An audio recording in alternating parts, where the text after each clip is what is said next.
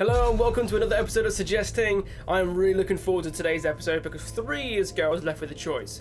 Horizon Zero Dawn or The Legend of Zelda Breath of the Wild. Well, I'm a massive fan of the Zelda series, so it wasn't even a choice. But recently a lovely person in the community gave me a key for this game. So I thought it was about time I played it.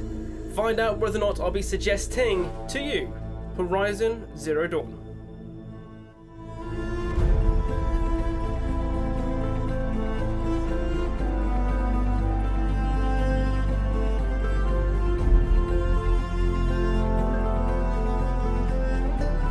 Horizon is a brand new IP made by a Dutch company called Guerilla Games. In recent years they're the ones responsible for Killzone, but now they are making a somewhat futuristic yet tribalistic, apocalyptic, now making me sound like a rapper, scenario where mechanical beasts exist yet you're wielding a strong as hell bow and arrow.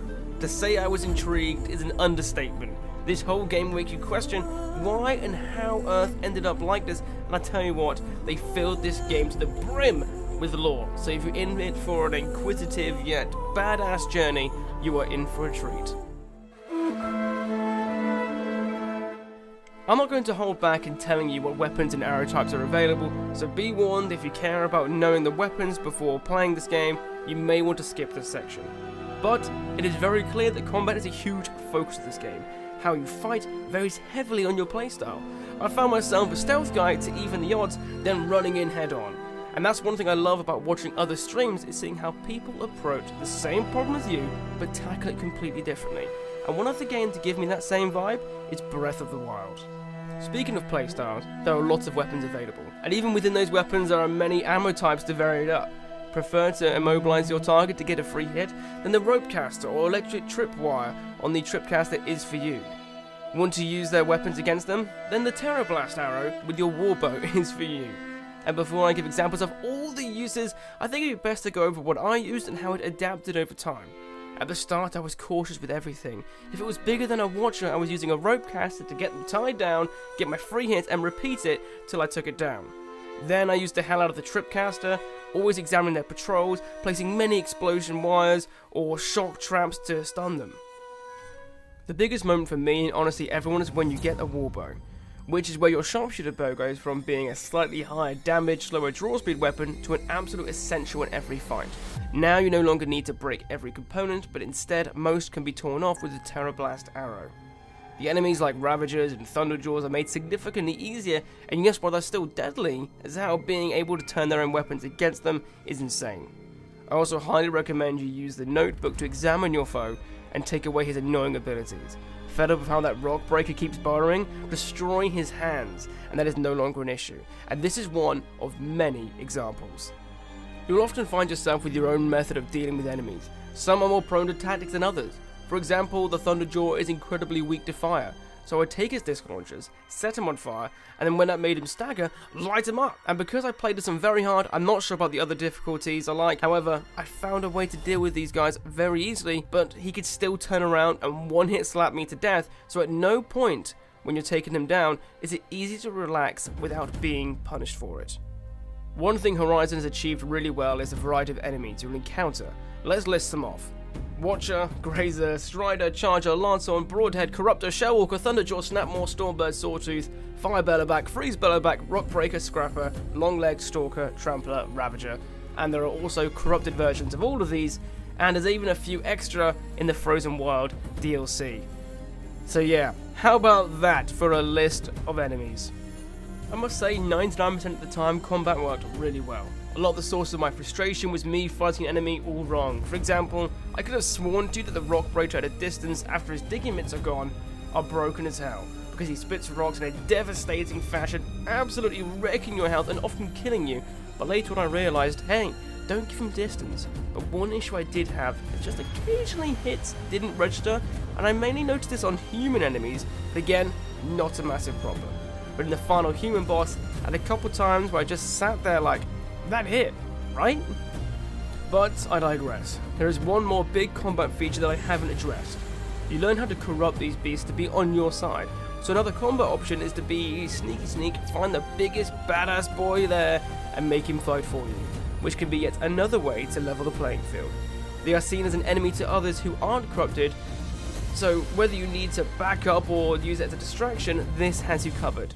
To complement this whole system is a skill tree which will help you adapt to your playstyle. If you're a bit of a completionist like me, in some aspects you will most likely finish most of this tree, but in the early stages it can really impact on how you take things on.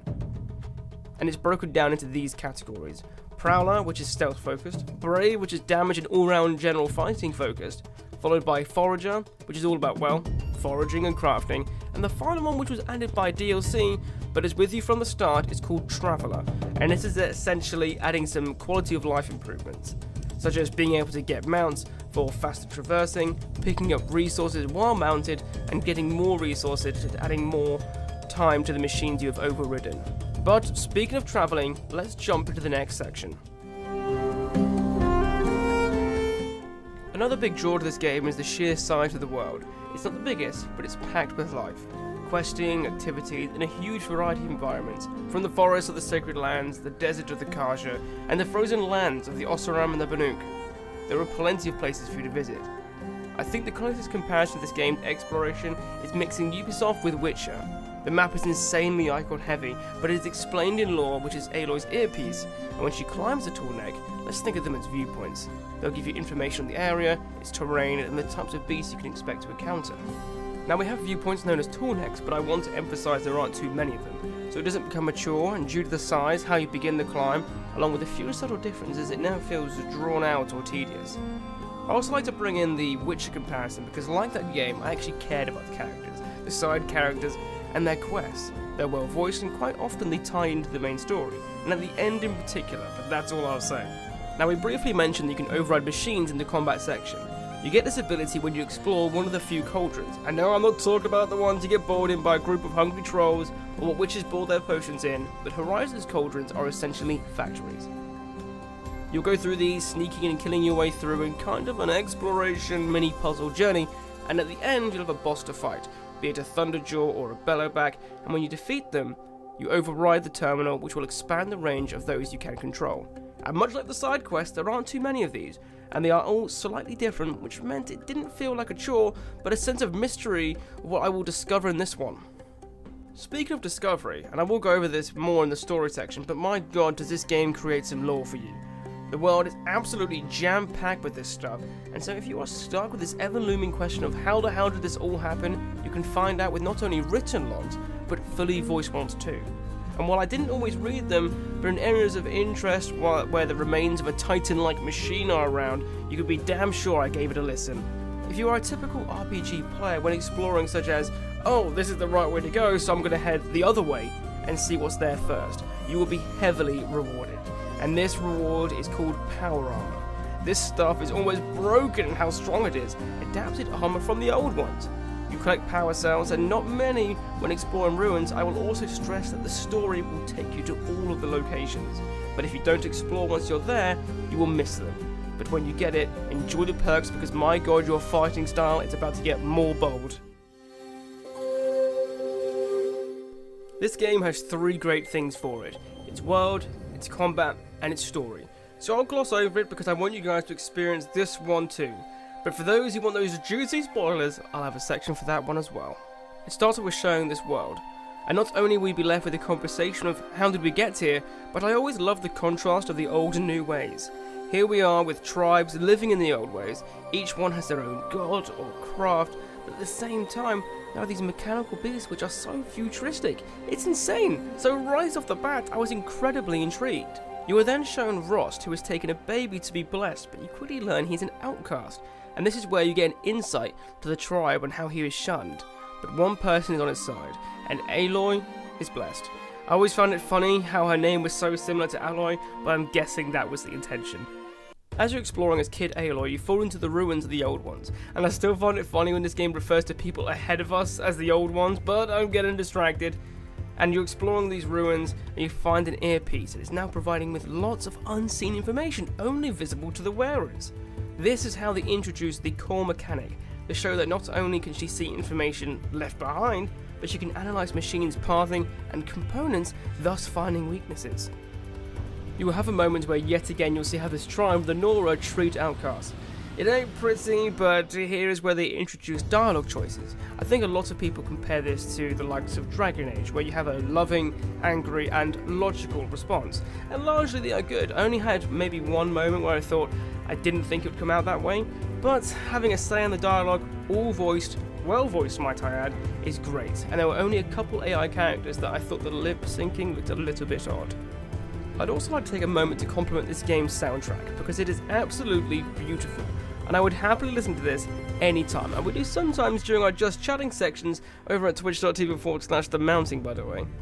You were then shown a montage of training so that Aloy could prepare herself to face the trials, therefore be accepted and no longer an outsider.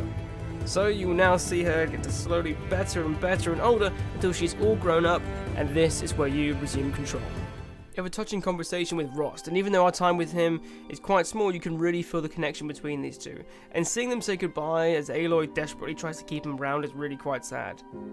But you head off to the tribe for the trial, and you are reminded yet again of how Aloy is treated, and it just made me hate all of them, and this kind of outsider tribalistic behaviour is a theme you will see throughout.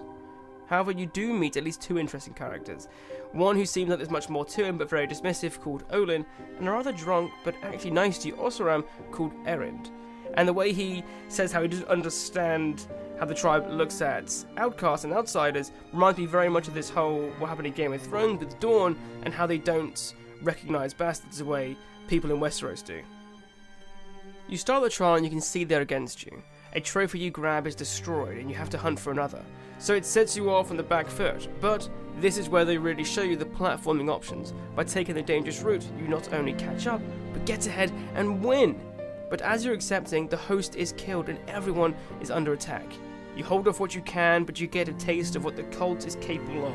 You save some of your fellow trial members, and then the arsehole dies, along with Vala, which is sad, but not so much for the guy though. Sorry mate, but shunning me and throwing a rock at me when we were kids has come back with a vengeance. You put up a fight against Helis, who also is voiced by Crispin Freeman, by the way. Good to see Kaito-san back. I'm getting distracted, but you get defeated. All hope seems lost, but it turns out that Rost hadn't left after all, and he was watching over you. He comes to your defense, putting up a pretty good fight. After all, despite being an outcast, he has a fierce relationship as a warrior. However, he is stabbed, but in his last moments, as all seems lost, he rolls Aloy off a cliff to safety. Pretty lucky if you ask me, but I'm no longer questioning game logic. However, it shows him saying survive as he disappears in a sea of fire. Not gonna lie, I was very upset, and it's moments like this is why I'm so paranoid about characters like, well, Sully for example. You're then taken to the Sacred Mountain, where it turns out you came from, and the door confirms you as a 99.47% match to Dr. Ellen Sobek. What does this mean? But it's corrupted, and can't let us in. The matriarchs are left in awe as the goddess spoke to you, and despite the judgment of that damn Lanzera, you are made a seeker. This means you can leave the sacred lands and not get banished for it. So Aloy goes from being an outsider to one of the most important members. Oh, how the tables have turned. Lanzera? Now, after going on about the story, I have barely scratched the surface. So I'm now going to very roughly summarize, because if you couldn't tell, the lore and story is next level. If you're inquisitive like myself, if you don't go looking, you'll miss a lot. And coming from the guy who stayed up all night because he got caught up in political intrigue in Markarth while researching Dwemer books till 6 AM on a school night, the story is there, I am down.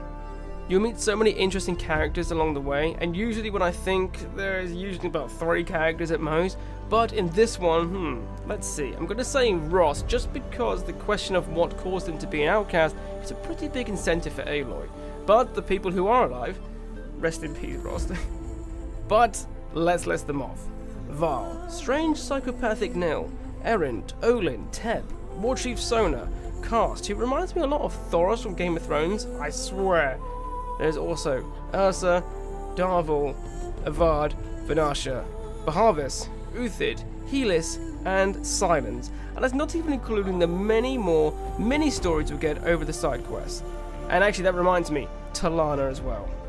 You will head through all these lands, meeting these great characters while completing the many optional activities. You will journey through not only learning about the enemy cult that killed many Nora, but also the old ones. You will head from ruin to ruin, slowly piecing together the puzzle with the assistance of a mysterious person called Silence. But I will leave it here. Let's just say I got so emotionally invested in this possible future scenario, I broke my 4-year strong streaming rule and I dropped a certain C word about a character I haven't mentioned. Yeah, but before I divulge any further into the juicy details, let's enter the spoiler zone.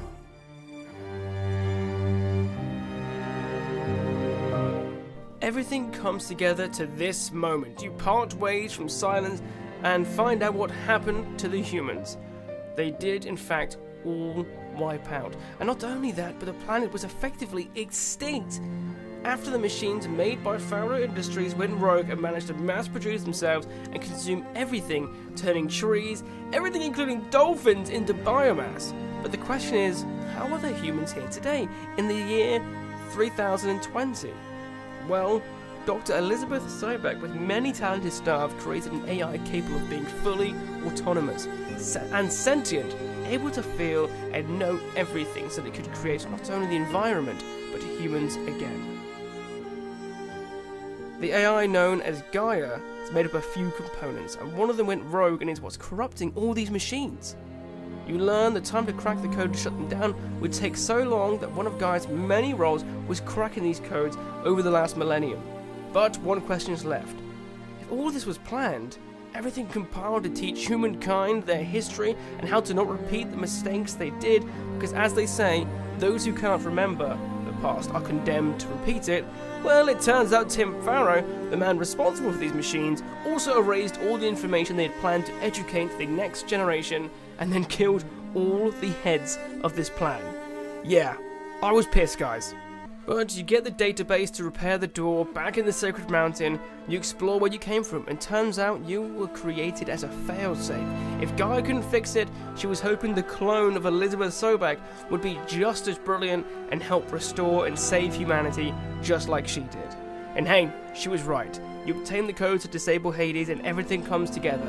Everyone you have helped has been inspired by everything Aloy has done for them, and you face off against the machines, and after they laid waste to many Nora in the Sacred Land, which only made this fight more enticing.